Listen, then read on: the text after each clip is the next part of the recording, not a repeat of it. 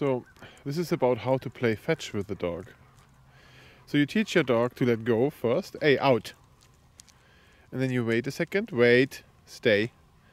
And then the ball goes down the hill on its own. You have to do this on the hill. Go get. So then he has to go and get it.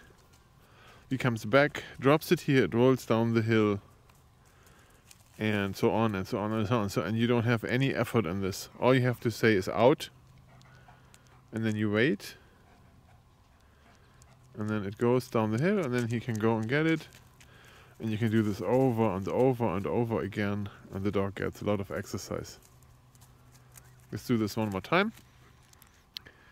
Yeah, come here. Out. Out. Good. Wait. No. Wait. Get.